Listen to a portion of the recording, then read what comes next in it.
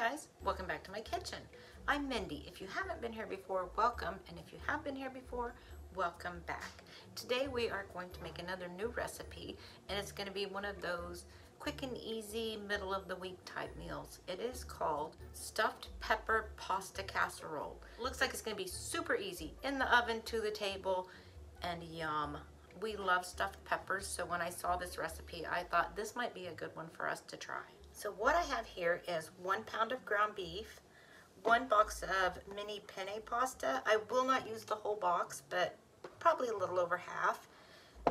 The spices we're going to use would be 1 teaspoon of salt, 1 teaspoon of pepper, 2 teaspoons of majoram, which is basically sweet basil, and 1 teaspoon of oregano, and half of a teaspoon of sugar, 1 cup of tomato sauce, an orange bell pepper, a green bell pepper, yellow bell pepper, medium onion, 2 cloves of garlic, and 1 14-ounce can of diced tomatoes drained. We need 1.5 cups of Monterey Jack cheese shredded.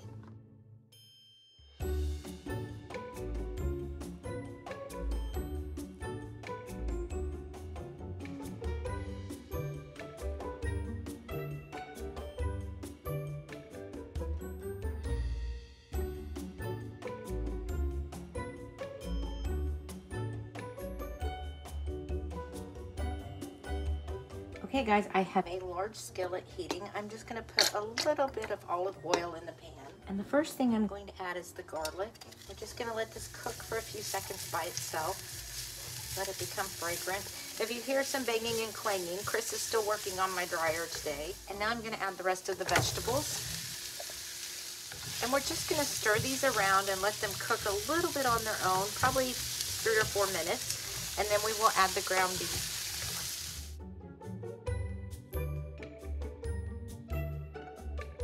Okay, the vegetables are not cooked through. They're still pretty hard, but we're going to go ahead and add the ground beef and let it cook.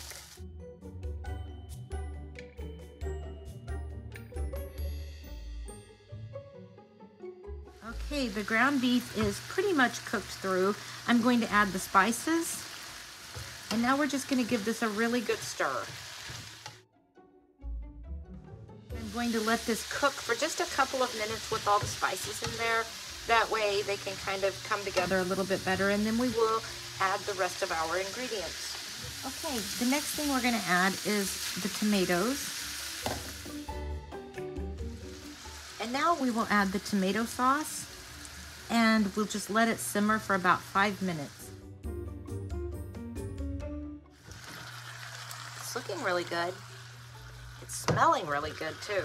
Okay, I have the cooked pasta in a large mixing bowl. I have a 9x13 baking dish that I have lightly sprayed with cooking oil, and now I'm going to get the meat and peppers and mix in with this. We're just going to give this a really good stir. It's so hot, it's steaming. I don't know if you can see. It looks really pretty. And it smells really good. So next we're just going to pour it into the 9x13. And now I'm going to take the Monterey Jack cheese and just put this over the top. I am going to pop this in the oven at 350 degrees for about 15 minutes and let the cheese melt and those flavors will come together. And then we will be back with the taste test. Hey guys, here is my plate. I have the stuffed pepper pasta casserole. It smells really good. And a piece of garlic bread. Now let's see what our taste tester thinks. Hey guys. Wow, this kind of looks familiar, but it doesn't sound familiar by what you said it was. Yeah, we've never had it. That's like a stuffed pepper, except with pasta. That's delicious. That's very good. I thought you would like it because we really like stuffed peppers. And there's the carrot and the carrot girl. Another carrot. Hey, looky here. Do you love carrots? Oh, she just does. They're just the best. Okay, guys, I am going to eat my dinner, chat with him, feed her some carrots, and then I will be back with my 2 cents. Okay guys, I'm back with my 2 cents. That was really good. It's one of those things where I know what we like, so most of the things that I make, I feel fairly confident that we're gonna like it. Him more than me, because as you know, I'm the picky one. But anyway, it was really good, very tasty, and I felt like it came together really easy as well. I would say 30 minutes, 35 minutes, you can have it on the table. So I would recommend it. It was good. I will make it again. He liked it a lot, and I've already packaged up the leftovers so he can have it later. So now I got some dishes to do. And I got to catch up with Chris and Sadie because they're out strolling without me already. They always get started without me. I'm like a slowpoke, I guess. And I always want to talk to you guys before I head out the door to find them. I hope you will like this video. I hope you will subscribe if you haven't already. And I hope you will leave me a comment because I really do enjoy your comments. And don't forget, if you guys have a family favorite that you would like for us to try, email it to me. Our email address is in our description box. And I would love to hear from you guys. And you can give me a little background if you'd like. If not, I can leave you anonymous.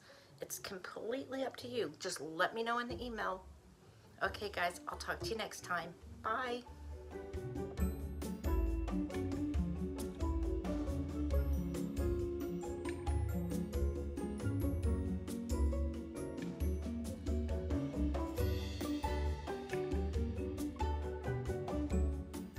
Hey guys, it's Sadie here, and I just want to say I hope you will like this video and subscribe if you haven't already, and leave us a comment because we love your comments. And now I'm going to go back to my after dinner stroll, but I just wanted to say thanks for watching. Bye!